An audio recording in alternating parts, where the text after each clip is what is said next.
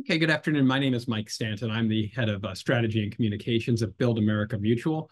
BAM is a longtime partner of the National League of Cities. We're the preferred provider of bond insurance for members of the National League of Cities, and we're really glad to be here with our colleagues from NLC as well as from the municipal market to talk about resilient infrastructure, learn more about the needs among cities for these investments and how the municipal bond market may be able to help. Our two speakers today are experts in the field. Farhad Omier from the National League of Cities is the head of research and is the lead researcher on the annual City Fiscal Conditions and State of the Cities report, and has put together some very unique research that he's going to discuss for the first time in today's conference, today's webinar on municipal infrastructure conditions and how resiliency is rising to the forefront of cities' long-term capital planning needs. And then we're going to hear from Robert Pattison. Robert Pattison is Executive Director and co-head of the Public Sector Group for Morgan Stanley. And he worked on a very interesting transaction in the resilience field, a $349 million sale of sustainability bonds for the Battery Park City Authority here in New York, which is actually where I sit right now. And that was to help harden and fortify the area's coastline against storm surges and other flooding potentially from rising sea levels. So he'll discuss that in a few minutes. Before we dive into the content specifically on resilient infrastructure, I just want to set the stage by giving the group a little more background on the municipal bond market. One thing that's very important to recognize is that states and cities are where the rubber meets the road in terms of public infrastructure investment in the United States. There's a lot of talk about infrastructure in Congress, but when you talk about where the money is spent, more than 90% of all public construction spending over the last decade has been done at the city and state local level. And the money to do that comes from the municipal bond market. If you take a look at the chart on the right, that will take a look at the total construction spending over the last decade, just a shade under $3 trillion, and shows that new money municipal bond sales accounted for about 70% of that. So the municipal bond market is a very deep, flexible market. It finances everything from sidewalks, local water and sewer systems, schools and city hall buildings, to airports, power plants, and other large infrastructure. So extremely flexible and extremely well suited to the needs of state and local governments doing this work. When you take a look at the trends over the last 10 years, you can see that through 2021, there was a very strong uptrend in net investment in infrastructure across the country. That's tapered off a little bit in the last couple of years, but you can see that total levels remain well above anything that was seen before COVID in the previous decade. And we're off to a very strong start so far in 2024. Year to date, new money municipal bond sales, so bonds being sold for new investments, are up 11%. So the market, again, maintains this flexibility and is being looked to by issuers across the country to finance projects. One other important thing to note is that voter support for bond issues is extremely strong. Last year in 2023, more than 80% of all bond referendums that were submitted to voters, and that was more than $100 billion worth of borrowing, were approved. Just about 20 billion were turned down by voters. So you can see that the public still believes very strongly in investment in infrastructure and is willing to support that with their votes and ultimately with their tax dollars, because they see these as long-term investments that frankly cost less to do now than they will cost to try to fix in the future. And with that, I'd like to turn it over to Farhad and we can dive a little bit into this new research. Thanks, Mike. Thanks for having me today. It's great to be with you. And as you mentioned, this is the first time since we did this research. Actually, I'm discussing this with the public, knowing that the full release of the report will be this Friday. So unfortunately, I was not able to provide a link for your audience today for actually downloading the report because the report is not out yet. So this Friday, I asked that your audience, please look forward to the full release, and you can just download it from the NLC webpage. You should be able to actually locate it on the front page of nlc.org. So yeah. We'll make sure we also provide that via email to everybody who's registered for the... That sounds perfect. That sounds great. Thanks so much, Mike. And if I could just interrupt you one more second before I let you go, just for the audience's sake, the Q&A panel is open. If you have any questions as we go along, please enter them in there. We'll address them at the end of the discussion. Perfect. All right, so with that out of the way, let's dig deeper into what we found actually in this second year of municipal infrastructure condition. This year, me and my team, basically, we focused solely on resiliency and infrastructure resilience, basically, given the state of events currently in the global events, basically with regard to global warming, right? So we ask governments what is, with regard to climate change and global warming, what effects of what hazards are actually most predominant when it comes to overall in the United States and local governments. And stormwater flooding followed by extreme weathers were the two main climate hazards experienced by our surveyed governments, basically. When we asked about the type of infrastructure most affected by these climate hazards, water and sewer systems and transportations were the two main categories of infrastructure most affected and vulnerable to climate change. So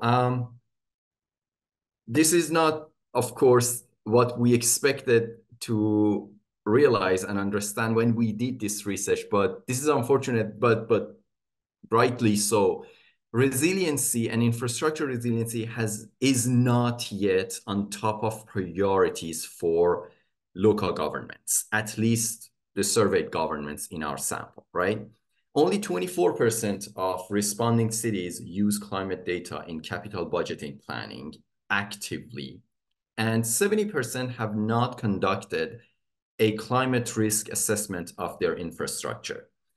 One thing of note here is we surveyed the same sample of governments for this piece of research that we always do for city fiscal condition or a state of the cities, other flagship reports that we provide here at National League of Cities. Surprisingly, the response rate for this report actually was much lower. As you can see when you download the full report, you will see the response rate for this piece of research was much lower. And that's telling.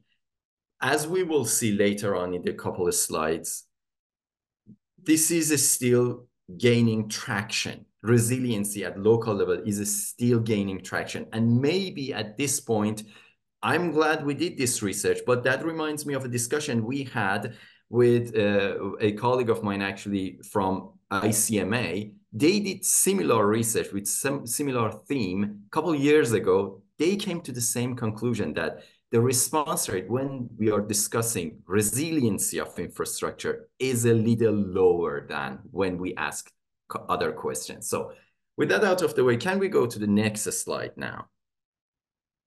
All right, so it was obvious that government, right from the get-go, we knew that we should ask this question, why governments are not more involved with resiliency aspect of infrastructure in their budgeting and planning for infrastructure, right? There should be barriers and obstacles. And we were right. The most important barrier is lack of funding. Despite BIL, despite all the help that governments are receiving, lack of funding is still, first and foremost, the most important barrier for entrance into this discussion for governments, followed by implementation capacity, which is not at all surprising to me because majority of we basically surveyed NLC membership. So NLC members we have more than 2,700 member cities from across the country, and they are a good representative sample of municipal governments here in America, meaning majority of governments are smaller populated areas compared to Chicago's of the world or New York City's of the world, right? So implementation capacity, we knew would be one of the biggest barriers, basically, and the data actually shows that. Regulatory and policy challenges. This was also mentioned by a lot of governments as an obstacle. Basically, what state mandates for local governments has a lot to do with how ready they are at this point when it comes to resilience of their infrastructure and having support when it comes to these matters. Lack of public awareness was surprisingly also mentioned by a lot of governments.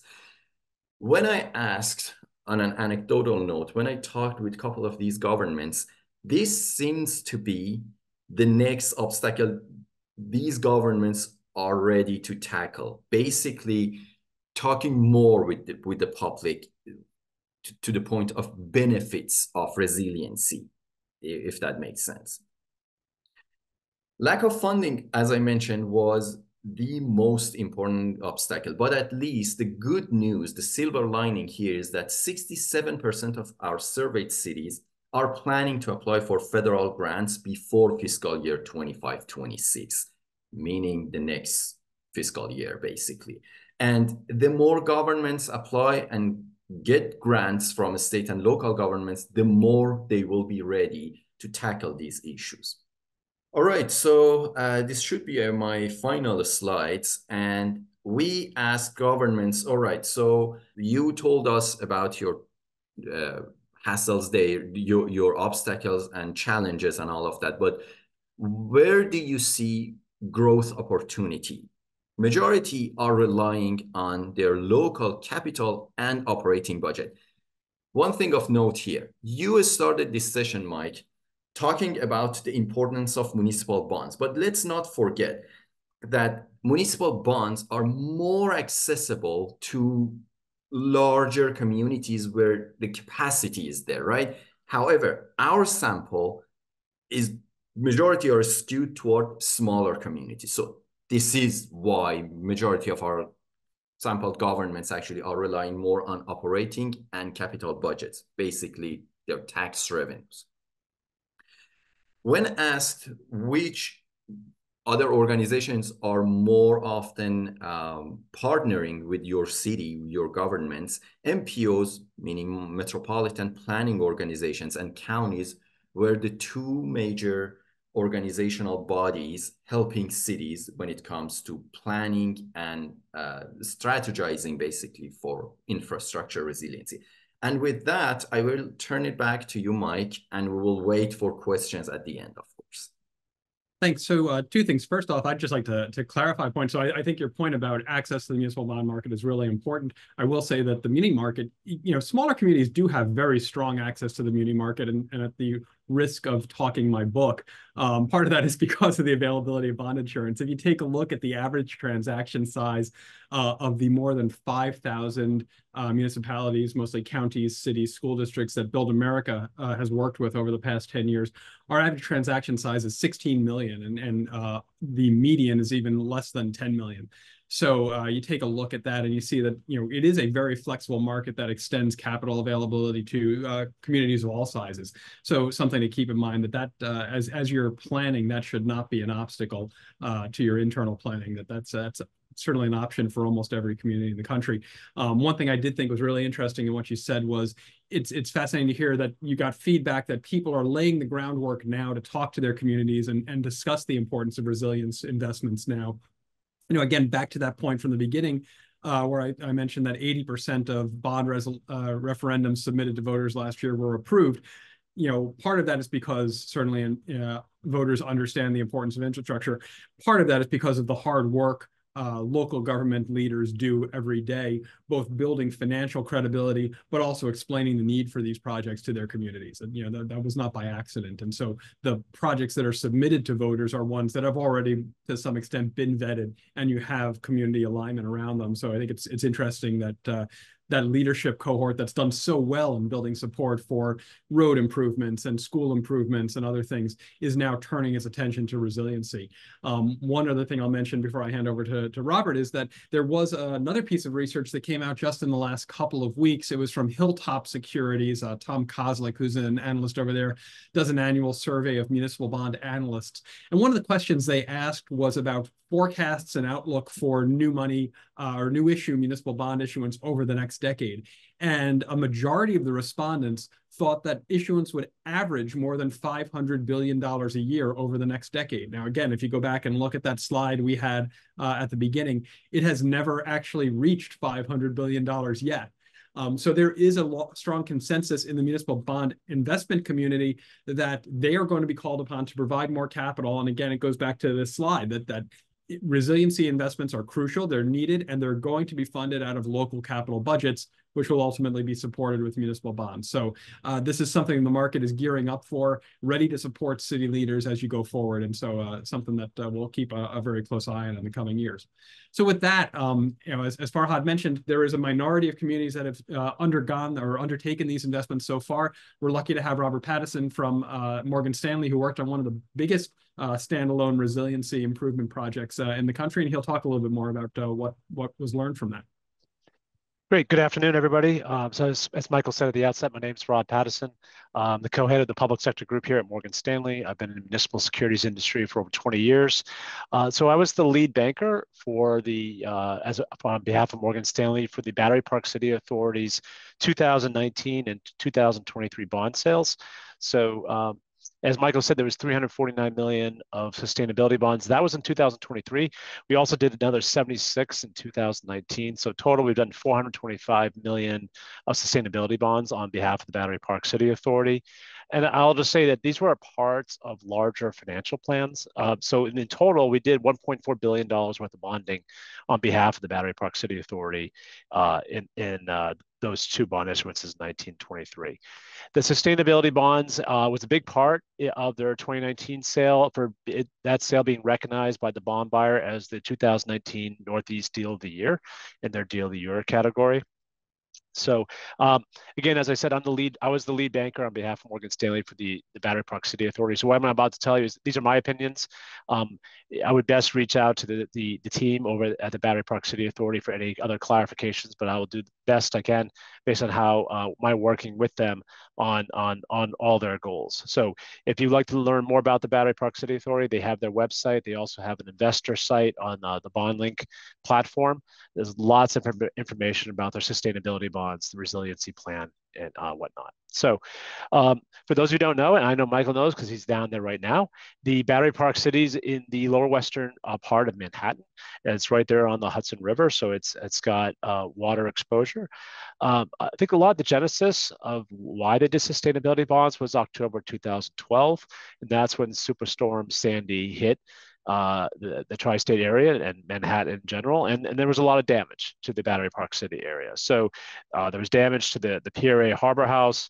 They have ball fields there; those got flooded with the storm surge that came in. There's a community center called the Asphalt Green Community Center that had damage. So a lot of the storm surge had adversely affected their community. So I think as a large part because of that storm, the Battery Park City Authorities developed a sustainability plan to protect that city from climate-related damage going forward. And primarily, they're looking at storm events and sea level rise or river rise, which is right there on the Atlantic Ocean. So, but as I said, Battery Park City, and thus the authority who governs it, is just part of Manhattan. And there's an overall view of how to protect Manhattan. So they are part of the Lower Manhattan Coastal Resiliency Project. And if you look at the official statements of the bonds, they'll talk a bit about that project and their piece in there. So, water rushes to the areas of least resistance. So if they protect, water could go to other areas. So they are part of that. So the projects that we help them finance, and we use their existing bonding structure for that, is primarily continuous flood barriers along their city and modified landscape. So the areas when we first worked with them in 2019 to establish this, they designated 4 different projects. They had the northern part of the city area, the ball fields, again, which had severe damage during the storm, the western part of the city, Battery Park City, and then the southern part. Since that time, and this is captured in 23 bond offering statements, they've merged some of the projects. So now the ball fields project, they deemed that done. That was done in 2021. And really at this point, they're down to a combined northwest project and a southern project in terms of what they're looking at. So some of the things they've been focused on is pile repair. That's along the river, utility relocation. So trying to get these above elevated levels where water could rush in. Drainage. So I saw Farhad, I mentioned water and wastewater infrastructure was a core issue of infrastructure that gets damaged during these events. So drainage repairs was part of it. And I mentioned the community center. So they're looking at waterproofing that community center that they have there. So, um, so if you go down there, they're amazing team at the Battery Park City Authority. They have teams that can give you tours. One of the I have been on their tours down there. One thing that's really interesting is the light posts that are along the sidewalk down there, generally painted black. What they've done is they painted blue up to on those light posts where the 100 levels, like the 100-year storm watermark is, just to show people where that is going to be. So it's pretty daunting when you walk in and you see it's taller than you walking through that area. So it's a great thing just to visualize if you're touring that part of Battery Park City Authority to see that. And if you go on a tour, again, they will show you these things. So they are active right now in construction. I defer to Michael, he's there right now, but I'm sure if he looks out, he could see the construction there. They are changing the parks in terms of giving them a bit of a rise to protect them against storm water rise. So overall, that's the project. We also, as I said at the outset, we did a lot of other things as part of the financing. It just wasn't just this. They have other infrastructure needs that weren't sustainability bonds. We financed that as part of this. We also refinanced a lot of their existing debt as part of that. And their view was it wasn't probably the best value to go back and try to isolate where those original projects for sustainability, which means it has a green as well as a social outcome. So all the refinancing we did, it was not a labeled sustainability bond. So with that, Michael, I'll pause there, see if any of you or any others have questions. Yeah, you got to the point that I was just going to ask about is what was a sustainability bond, and you mentioned that it's a bond that's labeled because of the service. And sustainability bonds they've become much more common, I would say, the last 2 years. How did that perform in terms of, did that help attract additional investors? And again, as a reminder to the audience, the Q&A panel is open. Please feel free to weigh in with your own questions. Yeah, so well, I would say part of it is we had to change the offering statement as well. It was a top to bottom redo, working with the authority and their legal team and their advisors to really convey these points of what they were trying to achieve and talk more about the city and their projects. And they had an outside opinion on the sustainability nature through Sustainalytics on the sustainability bonds piece there. But yeah, we did track through the order period if there were new investors and people who were attracted by the designation. So we did follow through and provide that information, the investor information, to the authority. We also had it's an infrequent issuer in the state of New York, so people get attracted by the Battery Park City Authority. It's a natural AAA from Moody's and Fitch. So a lot of retail investors came in again, and a lot of the retail investors are also attracted to, they invest for an impact. They like to see these kinds of impacts. So that happened as well. Great. And just in case people on the call are not familiar, Build America Mutual, in addition to bond insurance, which is our main purpose, we also provide green bond evaluations for our members. If you're selling bonds that qualify as green bonds, there's a whole definition set out by the International Capital Market Association.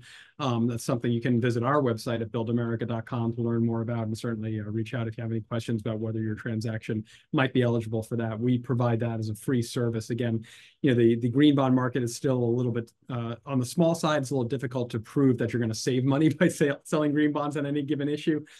So that's no cost, really just a transparency enhancement for your investors, if that's something you choose to do. Farhad, I was wondering if I could just go back to you with a question. You have one of your slides, you talked about incorporating climate data into capital planning, and I was wondering if you could just give us a little more sense of what that looks like. How would that potentially impact decisions? Oh, absolutely. So basically, when a government, let's just look at it this way. All governments do capital budgeting to some extent, right? But some of these governments who are at the forefront of actually caring too much about resiliency of their infrastructure, they do actually take the costs associated with these plans and what is it called? The strategies, different strategies that will affect in the long term their infrastructure and the maintenance of their infrastructure into accounts. Okay, so I'm talking about not just a CIP, capital improvement plans. I'm talking about they actually have a master plan for the next decade or so, the next 20 years, let's say. Not just that, some of these governments do have a resiliency manager or director, okay? Not majority of them, of course, that we surveyed, but some of these governments do have a position just for the sake of taking care of resiliency aspect of their infrastructure. It's not just a public works director. It's not just a finance director. They actually embedded in their governments that position. So all of these, that investment will pay off, of course, a couple of years down the road when the cost of their maintenance is 1/3 of a similar government without this position, without this forward thinking, basically. The funny thing is, and I'm gonna just channel into our next flagship report that will come out in July. Look forward to that State of the Cities research. As part of that, this is just a tease of data I'm gonna share with you here, is we asked mayors about their major, most important priorities for the fiscal year 2024. Economic development is #1 and infrastructure is #2. But funny, when we asked the same question, but this time took into account the data we collected from Twitter and other social media to gauge the public interest, infrastructure was #1 and energy and resiliency and environment was #2. So both categories of infrastructure, especially resiliency and environment from the viewpoint of the public, was #2.